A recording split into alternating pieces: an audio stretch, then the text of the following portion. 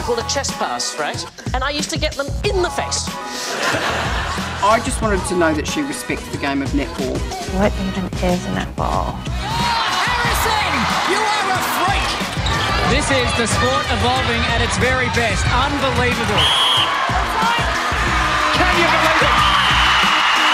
It's all over! New Zealand have won the World Cup! I'm Bridget Tunnicliffe, and today I'm talking to New Zealander Shirley Hooper, who's been voted in as Vice President of World Netball. Welcome, congratulations on your new appointment. Thank you. I'm secretly quite chuffed. When I look at all you've done over the past 30-odd years, you're so qualified for the job. We'll talk a bit about that later, the path you've taken, which has led you to this point. But first, your appointment coincides with a new direction for the international body. No longer known as the INF, new name, new logo, you're now known as World Netball. This was all launched early last month. What led to that rebrand? We need to, I think women's sport and actually women's sport generally is undervalued commercially across the world, not just netball. I think you would talk to women's rugby, women's football, women's anything really.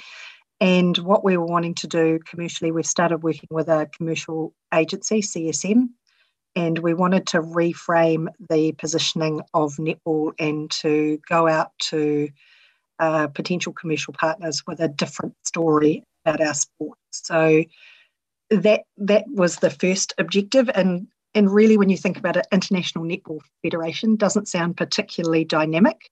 It doesn't sound like an organisation that's driving our sport forward, and it just felt very static. Even our logo could have been, you could have taken the words International Netball Federation off and put any ball sport in there. So we wanted to rebrand ourselves as World Netball. It's a trend that other sports have gone down. Simplifies things, probably I think makes it clearer that it's not just a federation that's about rules, it's about a dynamic international body that is working with its members to drive the sport forward. At the same time, World Netball launched a strategic plan to help shape the future of the sport. One of the big things that comes through in that strategic plan is the focus on growing the sport, raising netball's profile to reach wider audiences. It has felt to me that the international governing body has been quite a quiet organisation, not a lot of trumpeting about how great the sport is. But I've noticed little changes over the last 18 months, things like the weekly newsletter highlighting some of the initiatives that are happening in different regions, more active on social media. Was it time that World Netball did a lot more to promote the sport? Yes, to be honest, I think it was time, and timing is everything. We also had a new chairperson take over. So Liz Nichol, who was the former CEO of UK Sport and had been with UK Sport for a number of years, she came on board, and with that she brought quite a lot of new and freshness of thinking, and having been in that driving force for what is the equivalent of, say, Sport New Zealand, but on a much larger scale in the UK.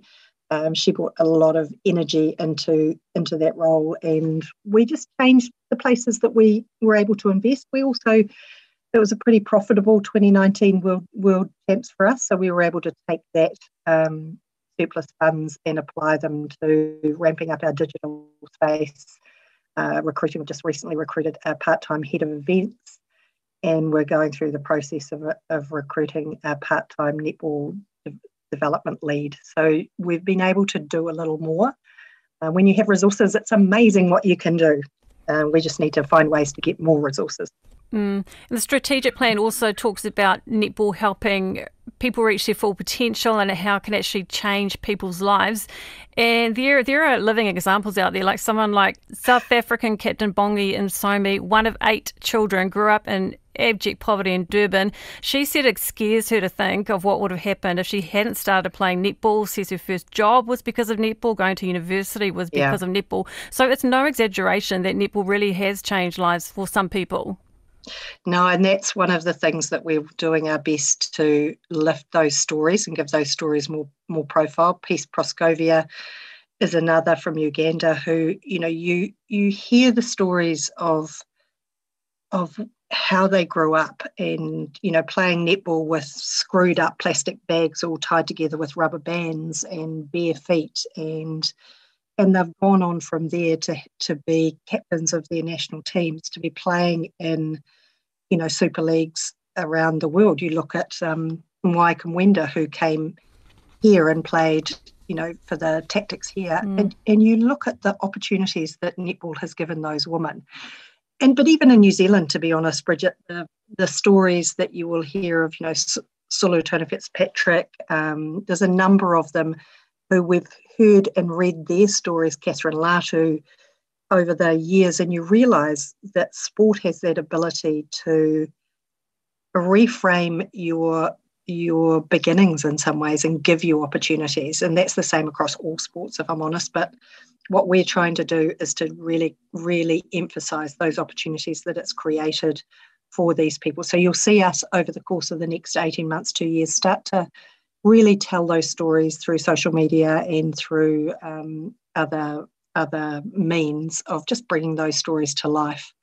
Because they are, netball is an amazing sport with opportunities it presents to particularly women. And if you look at netball's beginnings in New Zealand, where it was because of the strength and power of some very courageous women back in the day that we have the sport that we have now. We led the world between New Zealand and Australia in terms of setting rules, establishing rule books, working to establish the International Netball Federation.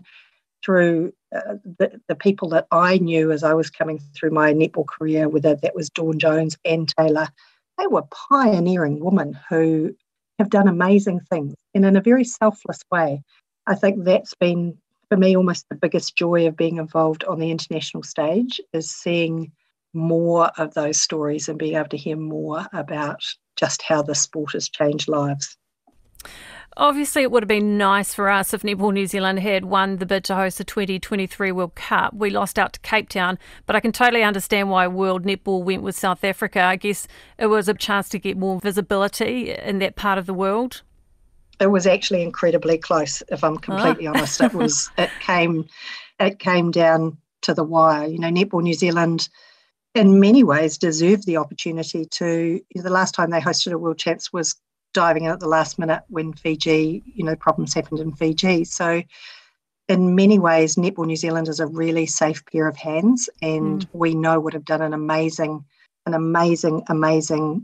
job. So what we were weighing up was the professionalism and the certainty of a Netball New Zealand bid versus the opportunity to take netball to a continent in terms of Africa. We tried with the World Youth Cup.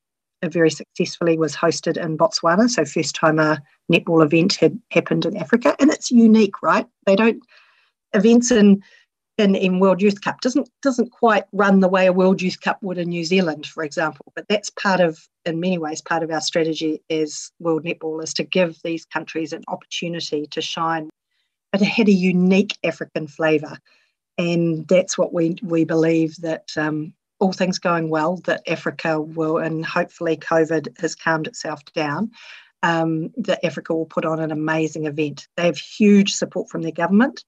Their government really wants to make this a successful event. Cape Town, from all accounts, is a beautiful city. Cecilia Molokwane, the South African and African president, is a force to be reckoned with. She is incredibly strong. I think African women need to be incredibly strong, to be honest, to do what they do.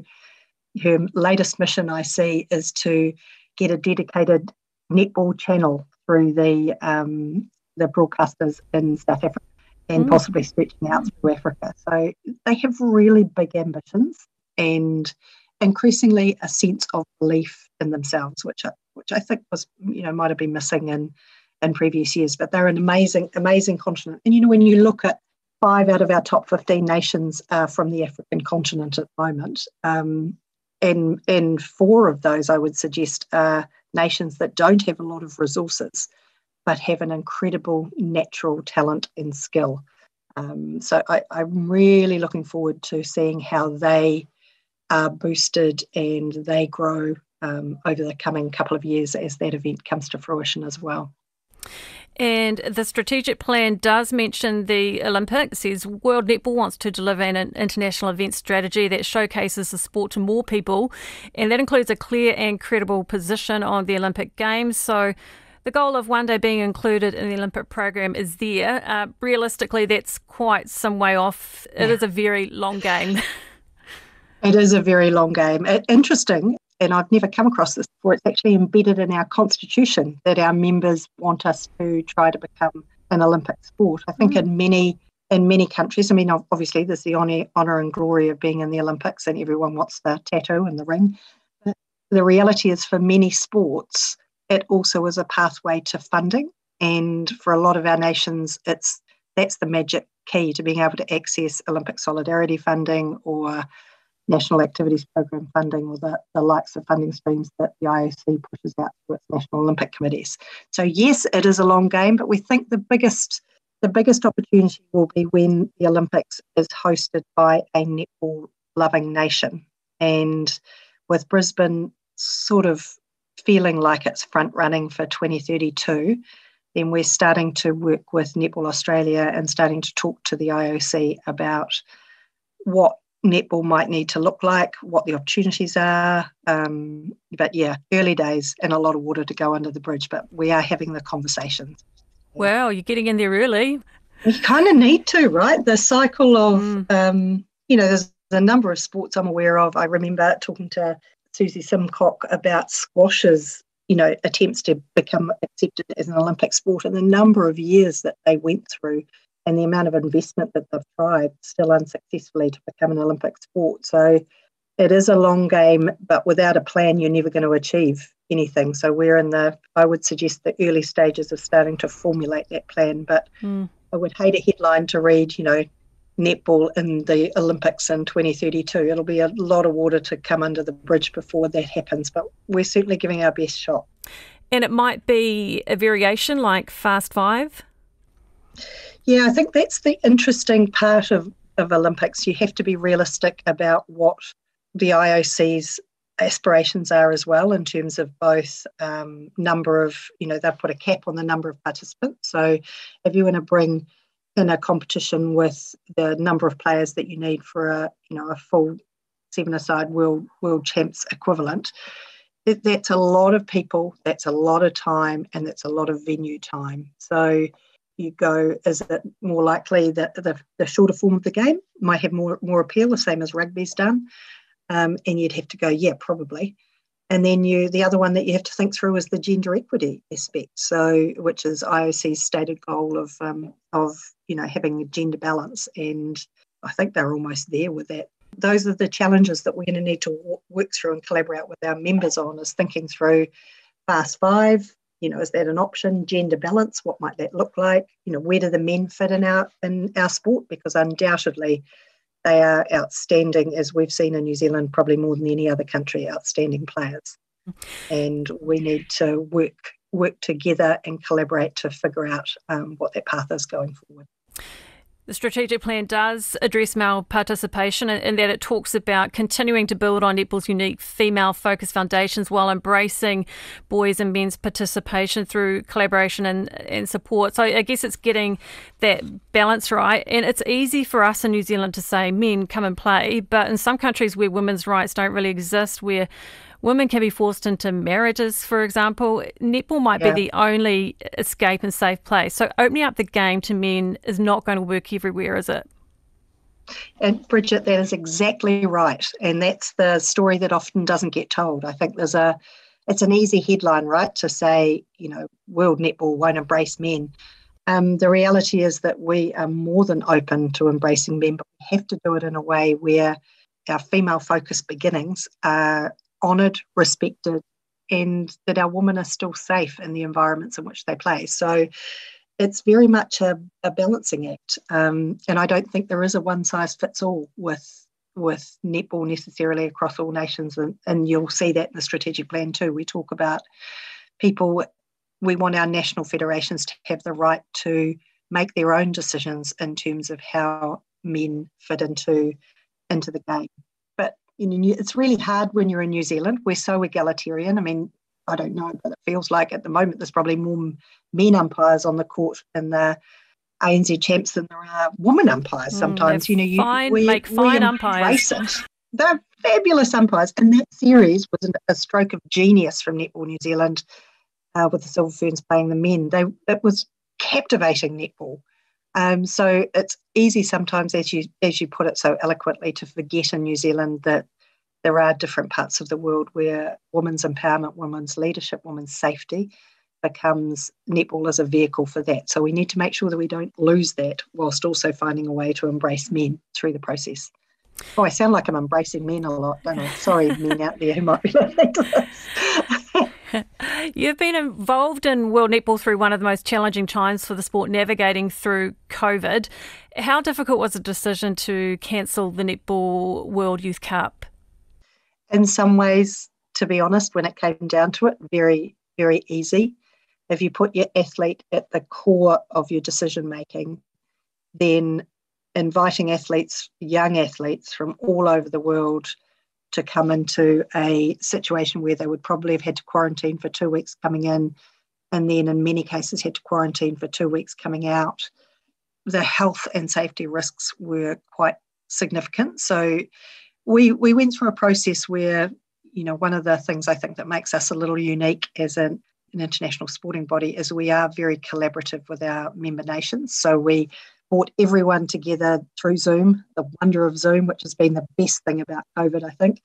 We brought everyone together to actually talk through the challenges, all of those nations who had qualified, to really talk through it, for them to raise their concerns, for them to talk about, in many of these countries, netball had stopped. So even just putting a team together, funding a team to get to Fiji, the cost of getting to Fiji was potentially going to be enormous, because how many flights were actually going to go to Fiji? So there were a lot of, it was a very collaborative decision that in the end became in many ways an obvious decision to make. And we also felt it was really important to make it reasonably early. You've seen many international sporting organisations leaving some of these decisions very late, which makes it very difficult for players, for administrators. So we came out probably earlier than most to make that decision. And, you look at the situation now in Fiji, which is heartbreaking. And it was the right decision. But if I'm honest, the hardest part though is the opportunities that those young women have missed out on. There's a whole cohort of young women now who haven't had that benefit of playing in a intense international environment against each other, and building those friendships, those connections, but also building that experience in their toolkit. And that concerns me a little less in countries like New Zealand, Australia. Those players are still getting exposed, whether it's through the NNL or the Australian, league that runs under the Super League or equivalents in the UK. But for many of those other nations, those athletes won't have that exposure. And I think that's going to leave a gap in ability for a little while to come. And that, for me, was probably personally was the most heartbreaking, is thinking of the reality of those individuals who have missed out on that opportunity and are going to be aged out by the time the next opportunity comes along. It's heartbreaking. I want to talk a bit about your background and what's led you to this position. Clearly, you've got a passion for netball, and it's weaved its way into a whole lot of the roles you've held over the years. You've been involved in a lot of watershed moments for the sport, whether it be through marketing, broadcasting or sport governance. We'll just touch on a few of them. Marketing manager at Bendon, 1989 to 1991. You oversaw a sponsorship deal for the National Netball League in New Zealand, which at the time was the biggest sponsorship deal for any female sport in New Zealand. That must have been pretty major at the time. It was a really big deal. And the interesting part of it is it was a guy by the name of Charles Bidwell, who was the chairperson, I think, from memory, of Saramco, who owned Bendon in those days. He was the one that actually said, we should do it. We should get in, we want to lift the profile of Bendon to women, and let's have a go at sport. So we sponsored the Bendon League, and we also did a joint sponsorship with Nutrimedics of the women's tennis.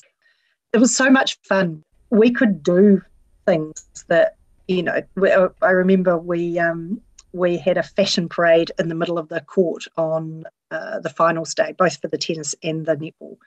And we had the 91 ZM cheerleaders dressed up in their in bend and lingerie, our sports gear, our leather jackets, bits and pieces, just doing an amazing choreographed routine that was electrifying. And we got some negative press for it, but we got an overwhelming positive reaction to it. And that's gold, right? That is gold when you've got that many eyeballs watching sport and you can deliver your message about a brand in quite different ways.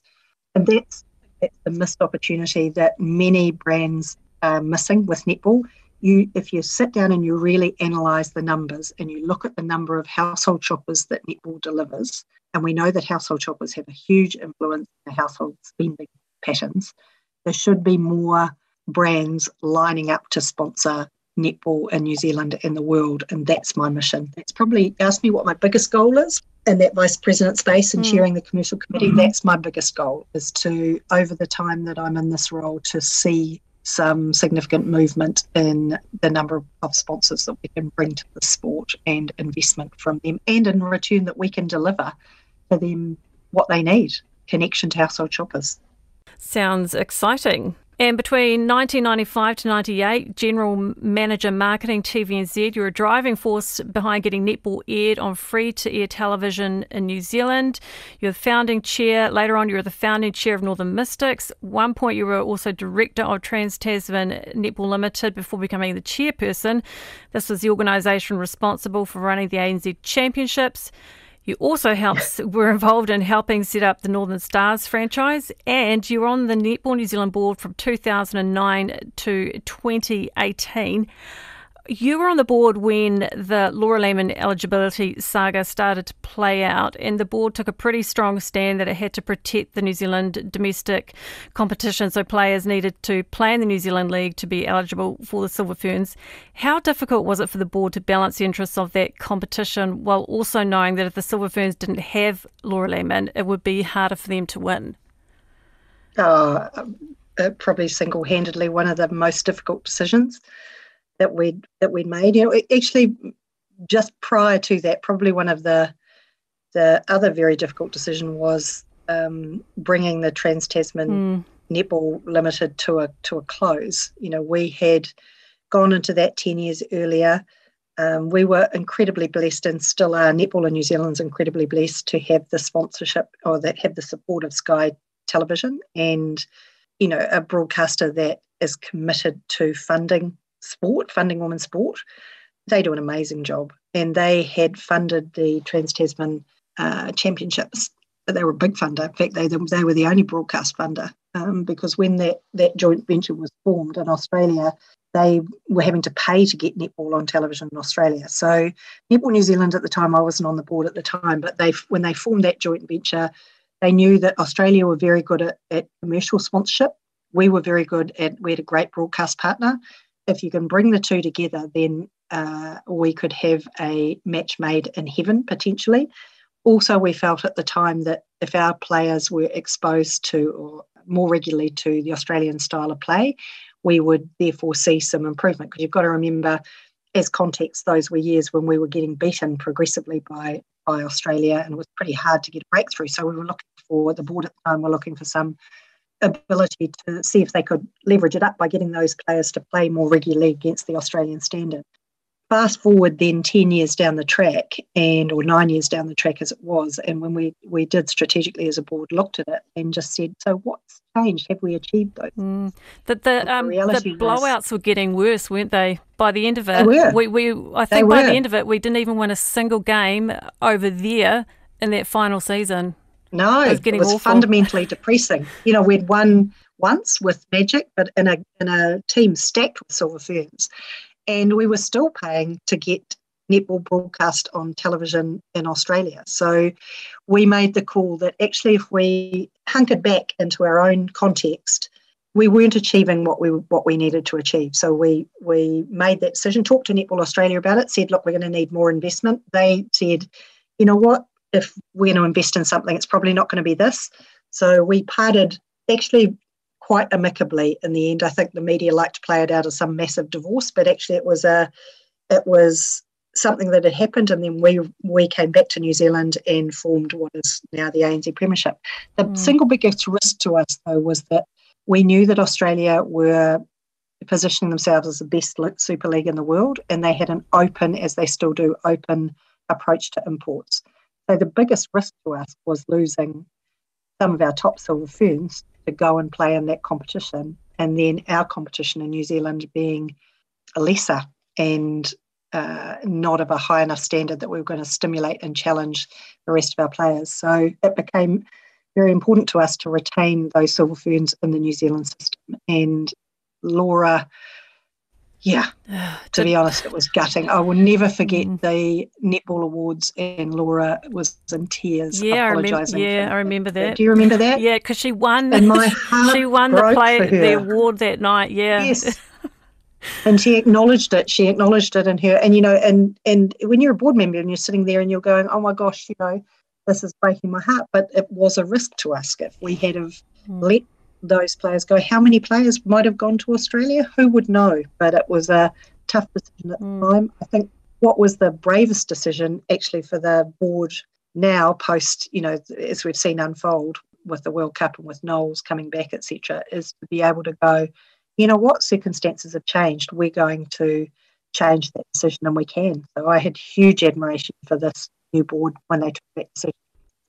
So, Shirley, you grew up in Matamata, started playing netball as a young girl, then got into umpiring. So you obviously love the game. Now the Vice President of World Netball. Could you ever have imagined that you would achieve this position? To be honest, no, not in a moment. And as you say, little girl from Matamata, we had 15 kids in my school at the time. Half of them were my cousins.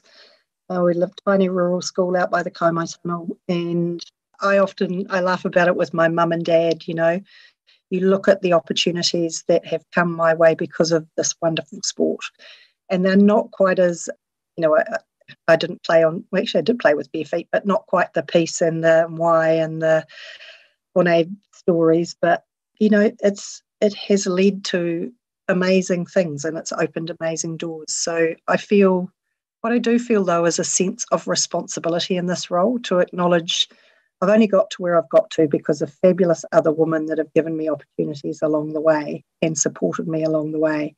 And that's my job to do the same now for the other women, other young girls, the athletes, the administrators, the umpires, the officials, the coaches that are following. It's my responsibility to make sure that I leave the sport in a better space with more opportunities for more people. So I take that with pride, but also with a real understanding of how big that job is.